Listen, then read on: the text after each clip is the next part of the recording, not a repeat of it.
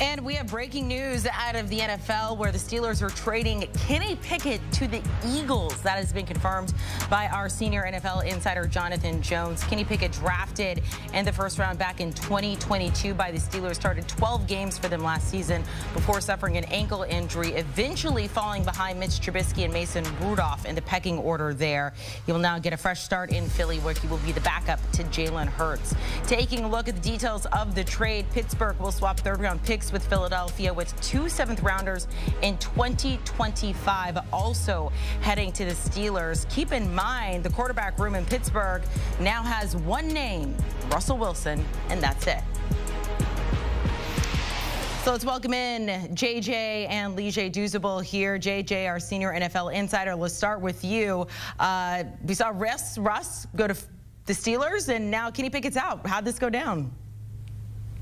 Well, look, Russell Wilson is getting paid $39 million and really $38 million to not play with the Denver Broncos. And so, of course, the Steelers getting him on the cheap, only having to pay him $1.2 million. And so he wanted to strike early before free agency started, before any musical chairs began. He wanted to find himself a home. So he goes to Pittsburgh. And honestly, it was never really going to be a quarterback competition or a duel. Once they got into training camp, it was going to be very clear and obvious that Russell Wilson presented the Pittsburgh Steelers with the better chance to win football games over Kenny Pickett, who in his short time has struggled through 2 years, only throwing 13 touchdown passes.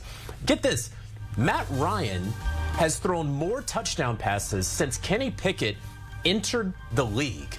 And Matt Ryan has been our colleague at CBS for more than a year.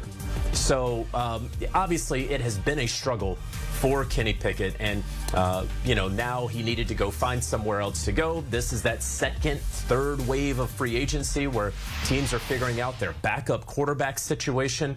I know that the Eagles were sniffing around on Desmond Ridder to be a backup before he was traded to the Arizona Cardinals yesterday. And so now they get Kenny Pickett to back up Jalen Hurts, and now we have a Pittsburgh Steelers team that, unquestionable, the week 1 starter is Russell Wilson, but of course they're going to have to backfill and get themselves a backup here soon. Leger, we can go 2 directions with this. You want to talk about the Pittsburgh side of things, having Russell Wilson and no one else, or that the Eagles get a pretty solid backup in Kenny Pickett? Which way? You get to pick, my friend. Oh, I like that. I get options here. Let me speak a little bit about both of them, man. Honestly, when you look at the Pittsburgh Steelers, a little bit surprised, and I think JJ laid it out perfectly. This was never a scenario where it was going to be an open quarterback competition, which is a bit surprising to me. Yes, Russell Wilson had a nice bounce back year in regards to throwing for 66 completion percentage, and he had a positive touchdown to interception ratio. But when you turn the film on, a lot of things that still concern you is him throwing in timing. Now, with Arthur Smith's offense coming over from Atlanta, the thing that Russell Wilson tends to struggle to do is throw in the middle of the field, and that's what Arthur Smith is going to want him to do. So a little bit surprised that Mike Tomlin and the Steelers are going all in on Russell Wilson. Maybe they saw that we saw the progression from him last year, and they feel like that's going to continue to trend up. But the thing is, JJ, you've covered this game for a long time.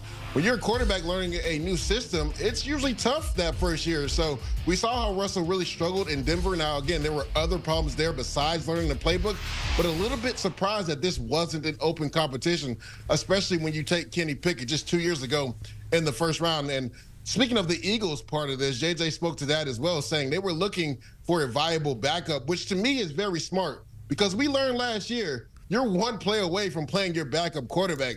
I mean, look at the Las Vegas Raiders, the Cincinnati Bengals, the Cleveland Browns, who played 5 different quarterbacks, the Minnesota Vikings, who played multiple quarterbacks as well. You have to have a viable backup, and I think that's why we've seen teams be aggressive in regards to taking former first-round picks. We saw Mac Jones go for a 6th-round pick. Kenny Pickett, a few pick swaps to go to the Philadelphia Eagles, because teams realized last year, if you don't have a viable backup and your starter goes down, then essentially your season is over. So I like the move by the Philadelphia Eagles, and for Kenny Pickett, he gets a fresh start, but a little surprising that, you know, the Pittsburgh Steelers are going all in on Russell Wilson this year. You never know. Kenny Pickett could be Nick Foles' number 2.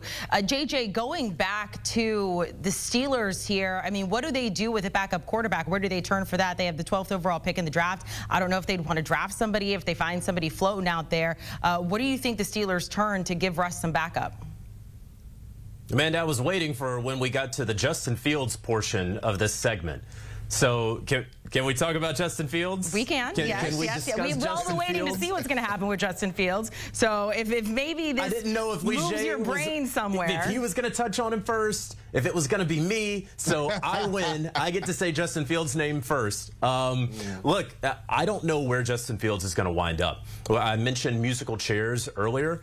I mean, really, the music's about to stop, and there's not going to be a chair for Justin Fields. And a number of teams have signaled that they are not interested in him. I've gone through this exercise the last couple of days around the league with teams. Hey, are you interested? And I've heard from teams just flat out no. Not like, oh, yeah, we'll trade a 6-rounder for him. Just no. And I don't think that the Chicago Bears necessarily want to give Justin Fields away. In fact, I know that they don't, but they're going to be faced, of course, with how long they keep him around, whether that is a viable option as we get closer to the draft. Once we get to the draft, once they take Caleb Williams, once we get to spring workouts. So a number of questions that have to be answered, but you look at teams that certainly need backup quarterbacks. That, okay, Russell Wilson getting a little long in the tooth, right? Bounce back, as Leger correctly noted, really well at the second half of last season, really the last 2/3 of the season, even though he got benched for play-related reasons, certainly some contract-related reasons there as well. So the Steelers are going to have to get a backup quarterback. There are not that many that are going to be available. Top of my head, Carson Wentz is still floating out there. But, you know, if you can determine that you're willing to give up whatever the Bears would like to get, and it's not what they would like to get, it's what they're going to get for Justin Fields, and maybe he can be a guy in Arthur Smith's scheme. But that's going to be the name, that's going to be the place that a lot of people are going to try to connect. But I don't know that the Steelers should be in any rush to go trade for Justin Fields, because it doesn't look like any of the other teams are in any rush to go trade for Justin Fields. Yes, JJ, you might have beat me on the show, but literally when we got this breaking news, go look at my Twitter feed. That was the first thing I tweeted was, if I'm the Pittsburgh Steelers, I'm putting a call in to the Chicago Bears and seeing what it would take to get Justin Fields. And JJ, you have to be wondering, when Mason Rudolph decided to sign with the Tennessee Titans, was this already in the plans for the Pittsburgh Steelers? Because if it was, my thing is, why wouldn't they try to bring back Mason Rudolph? We saw what he did down the stretch last year and played really well besides 1 or 2 throws in that playoff game versus the Buffalo Bills. So a little perplexed that they didn't try to bring Mason Rudolph back, knowing, or maybe knowing, that they were going to trade Kenny Pickett. But to me, Justin Fields makes a lot of sense. We talked about Russell Wilson having a quote-unquote, you know, bounce back year towards the end of the season. You talked about his age factor going into this as well. Why not put a viable young backup behind him? Because we just spoke about it, JJ. So many backup quarterbacks played last year.